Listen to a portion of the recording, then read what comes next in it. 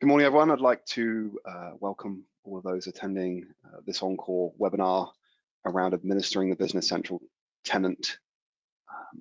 We recently published a blog posting to the on-call blog site and felt it would be beneficial and valuable to our clients if we were to also follow that up with a webinar talking about the different features to administer your Business Central tenant. One of the reasons we see a lot of clients purchasing Business Central today is that it is perceived as a low or no maintenance software. And that is true. However, there are a couple of things that Microsoft would like customers to administer within their tenant to really achieve the best value from it. This webinar will cover those main features, and we'll show you how to set up and configure those particular features. The first thing that you need to do is access the admin center. To do that, if you are in Business Central and you are a global administrator for your tenant, you can access the admin center by hitting the cog, and you should have an option that says admin center. Alternatively, we have found that sometimes users have the permission, but they don't see admin center in this drop-down menu. And in those cases, you can just add admin to the end of your Business Central URI. And as long as you have the appropriate rights, it will take you to the admin center. So there are two different ways for you to access the Business Central admin center. Once you are in the admin center, this is the screen that Microsoft presents to you. Right in the middle, you'll see the different environments that you are running in your tenant. On the left, you have some options, and at the top, you also have some actions that you can take depending on what option you are in. The first, and for Microsoft, probably one of the most important things that they are looking for customers to do and administer within their Business Central tenant is to set up notifications. And that is done by accessing the notification recipients menu option on the left-hand side. And you'll be presented with a screen where the currently configured notification recipients are. For on-call customers, we try to set this up so that our team is getting notifications when they do come. However, we would also really like it if our customers came in here and set up a point of contact as well. And the reason is that those notifications can be very important. Those notifications are typically Microsoft advising that there is a major update coming to the software, letting you know that it has been scheduled and when it has been scheduled for, as well as if it was a success or a failure. So that's really important information to know. Those updates that Microsoft is talking about are the major updates. The release cycle for Business Central is that Microsoft releases a major update twice a year. They do that in the spring and in the fall. And in between that, they do 5 minor cumulative updates. For the most part, those cumulative updates are fixes to problems that may have been found in the core software, and occasionally maybe a small piece of functionality, but the big functionality updates typically come in those major spring and fall updates. So to be notified that that's coming and to know when that's been updated, you do have to set your notifications up to receive the email. And that's going to allow you to do things like push the update if it's at an inappropriate time for you, or know that it's been successful or been a failure. So it's really, really important from on-call as well as from Microsoft's standpoint that there is a valid notification in here for customers to get that pertinent information.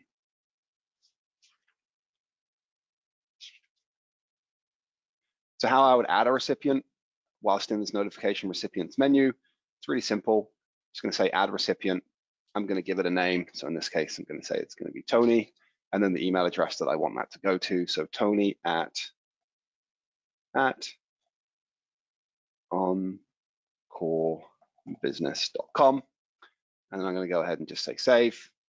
Now, whenever a notification is sent, it will go to Tony and the On-Call Business Central team. If I want to remove a recipient, no longer valid, I can simply highlight it, say remove. It's going to want me to confirm, and I can say yes, and now it's gone. So there's no edit. It's simply just add or remove recipients, and that's how you would manipulate who is getting those notifications.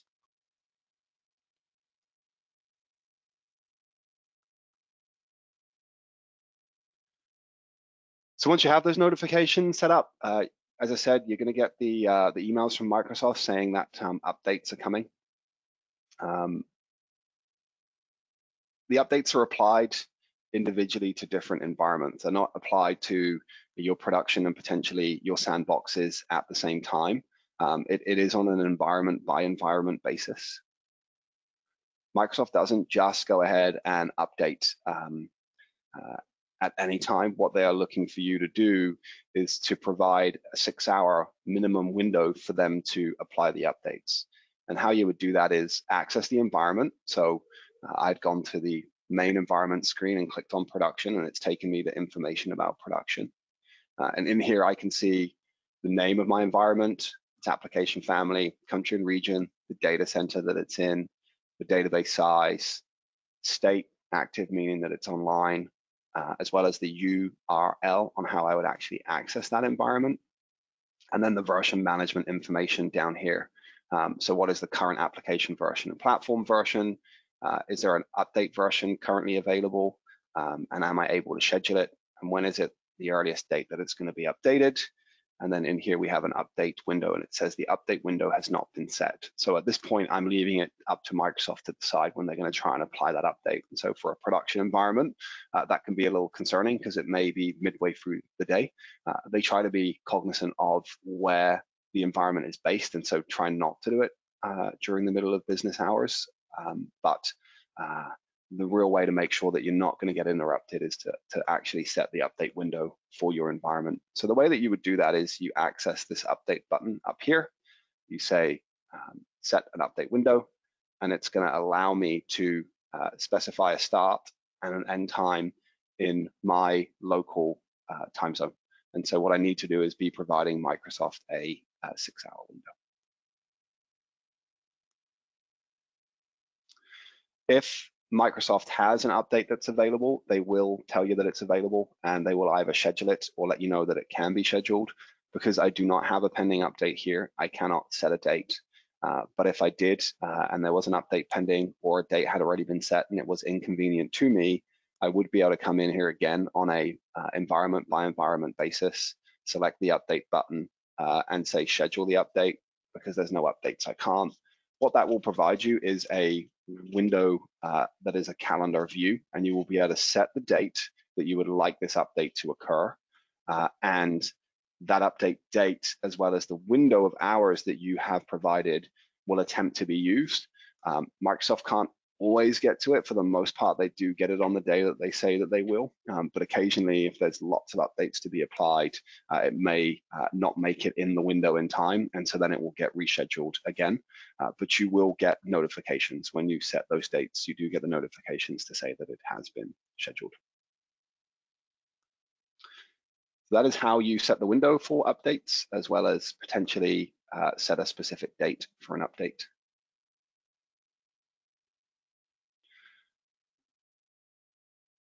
Back to the environments again. One of the features of Business Central is that you can have up to 3 sandboxes, as well as unlimited number of production databases. And the way that you would create sandboxes or production environments is, again, in the environments window at the top, we have a new button. If I press new button, it's going to bring a window up that gives me some different options.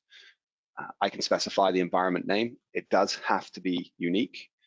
And if you do want to access the sandbox from your production, if you're in your production Business Central and you type sandbox in the search window, it will give you access to the sandbox.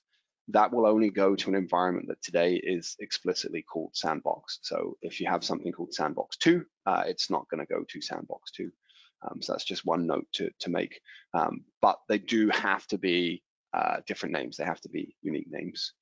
I have a type, so I can have a production or I can have a sandbox. If I wanted to make my sandbox a copy of my production, I can do by selecting sandbox and say I want to copy the environment. It'll then give me the environment that I wish to copy. At that point, I can't specify the country or the version because I am copying an environment and those things have already been set. However, if I am not, I am able to choose the country code that I'm looking for, as well as if there are multiple versions or previews, I'm able to select what version I would like that to be.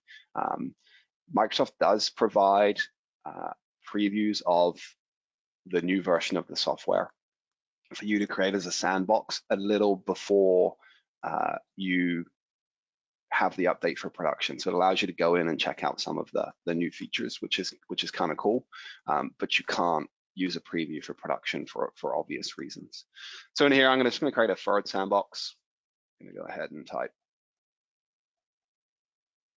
sandbox free. It's a sandbox. We're based in Canada here. It's the version that's available to me. And I'm going to go ahead and say create.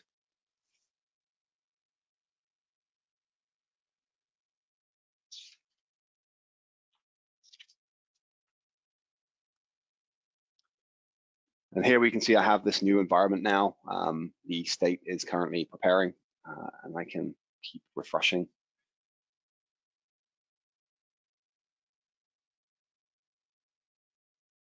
Until it becomes active.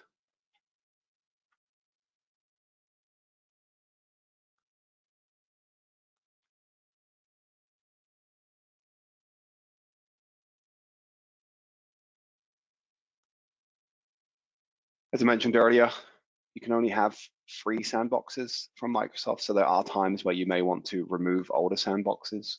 So in that case, we have that action at the top. I can actually go ahead and delete it. I was hoping to get this into active sooner so I could delete it. So let's try and do it while it's preparing. Might not let me, yeah, so it's not going to let me do so.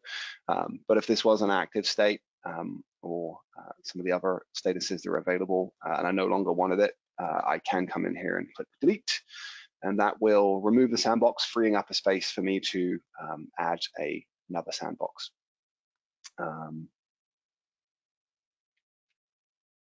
And that is the extent of the admin tools that we wanted to walk you through in this webinar. There are obviously a number of other options that you can see on the screen, such as telemetry and reported outages. There's also the application insights key.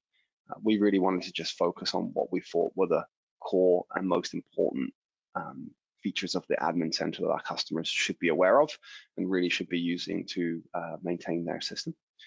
So we covered setting up notifications so that you receive the notifications that Microsoft provides. Those notifications will be of pending updates, as well as when the update has been scheduled and if the update was a success or if it was a failure. We've talked about setting the update window. You have to set a 6-hour window for Microsoft to provide updates, as well as if there is a major update that is available. So one of the spring or the fall releases, you can actually go in and schedule that date when it's available. You cannot do that on the minor ones, only on the major ones. And then lastly, we've shown you how to create different environments, including production and sandboxes, as well as copying a production as a sandbox environment so that you may do things like testing without affecting your production environment. And so we believe those are the core and most important administration features that our clients should be using within Business Central. So with that, I wanted to throw it open and see if there were any questions people may have that we can answer. Thanks, Tony. I'm having a look at the question being here, but I don't see anything coming in. But of course, if anyone has questions later, they can always contact us.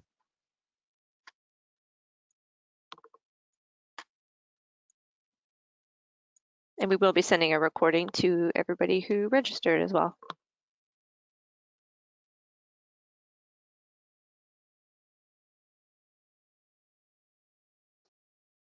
Is that it for today, Tony? Yep, I think that's it. Pretty short and simple. I really wanted to focus, Great. as I said, on the most important pieces, which I think we've done. And yeah, as you say, if anyone is watching this recording later and does have questions, please do feel free to reach out so that we can help. Absolutely. Thanks very much. Thank you. Have a good afternoon.